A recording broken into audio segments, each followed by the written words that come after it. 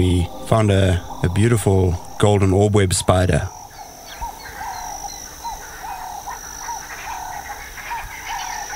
These are amazing spiders, and while not the biggest, are known for building the strongest webs.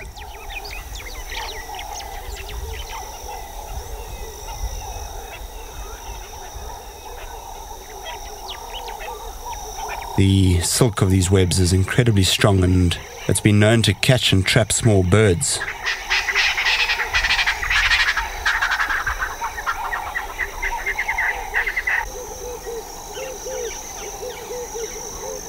It gradually started getting active and moved around delicately, suspended upside down from the web that was at an oblique angle.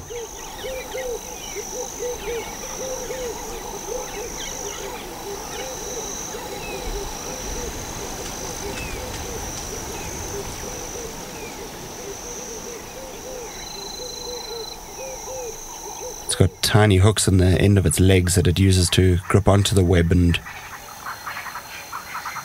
makes its way delicately along these fine tendrils of web that it spins.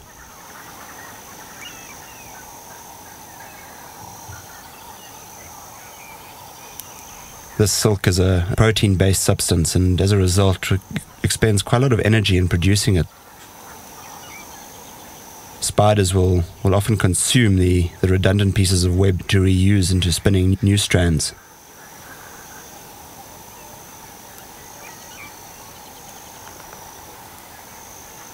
Just sitting quietly watching this beautiful creature was an awesome experience, and it's just good to spend time around camp and just appreciate some of the smaller things that we find in this environment.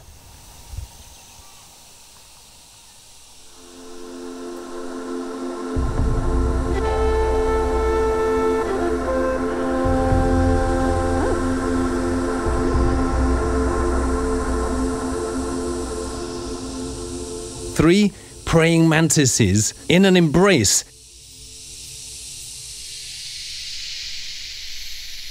Neither of these males are actually mating here. You can see the abdomens aren't coupled up at all. It certainly seems like both of them are interested in mating, but they've got this female in an embrace here. She seems content just to stay in the middle, doesn't seem to be making any effort to get them off at all. Of course, mating for male mantises is a tricky business, and they sometimes get eaten for their troubles. The female will quite often just eat the head of the male mantis while he is mating. Males that have their head eaten in this way actually seem to perform better and have greater success in the mating than males that keep their heads.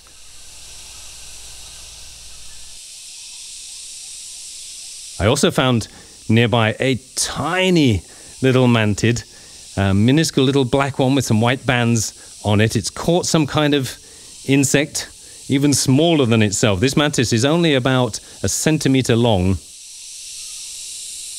Spends quite a long time clutching the insect in one of its claws and devouring it.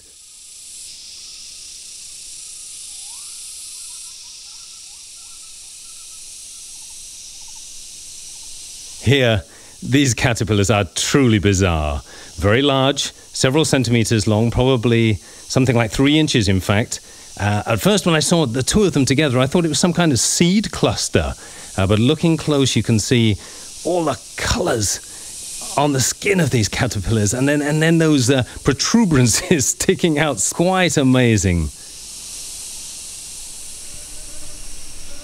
And here another caterpillar that's trying to minimize its chance of being taken by a bird. A bit of mimicry. It's disguising itself as a bird dropping, and just sits here like this on the middle of the leaf all day in full view, but of course disguised like this. Nobody seems to come down and want to take it. Who's going to come down and eat a bird dropping?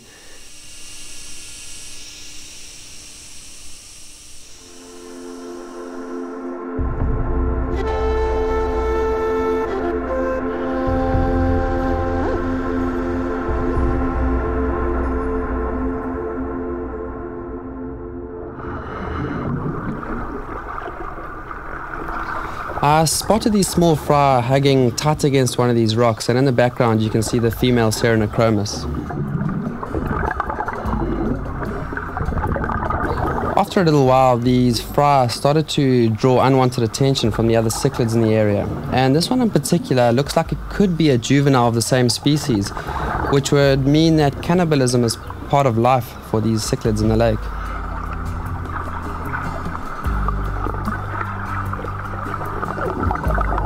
As soon as one cichlid arrived on the scene, it seemed to draw attention from others, and before you knew it, there were 4 or 5 cichlids having a really good and close look at the small fry.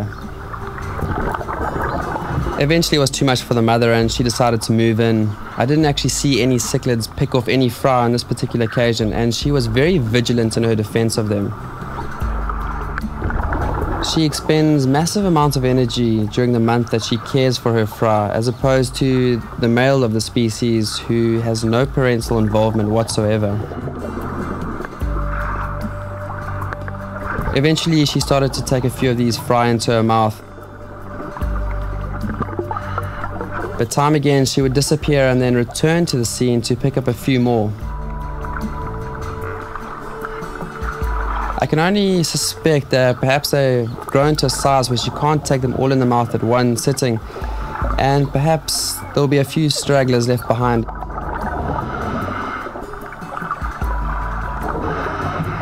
Eventually, it was whittled down to just a few fry left. I spotted another 4 or 5 on the top of the rock. Yep, space enough for them too.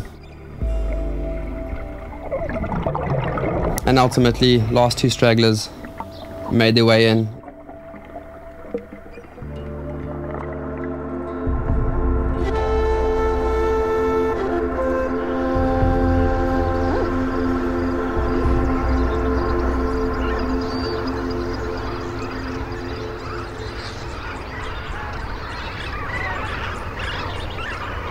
We find that the lesser flamingos are up and active even before we arrive.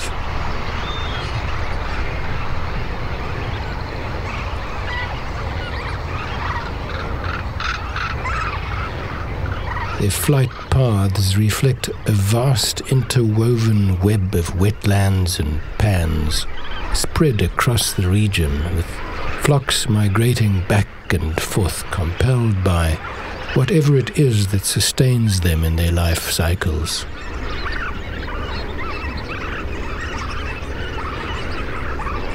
I think what amazes me most is the amount and variety of life that so tenaciously holds into these pockets in the greater environment.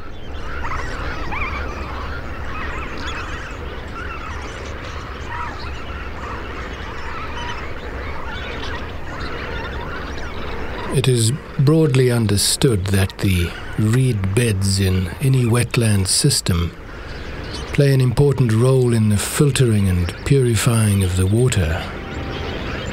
But one must give thought, too, to the creatures in that environment, and birds like flamingo, which in their countless numbers play an even more important role in the purifying of water. Each bird actively pumping so many liters through its system each day, sieving and cleaning that water as it feeds off the algae and small crustaceans. And that is a function in nature which cannot be replaced. So these are the creatures which keep my world alive, and one has to make that connection.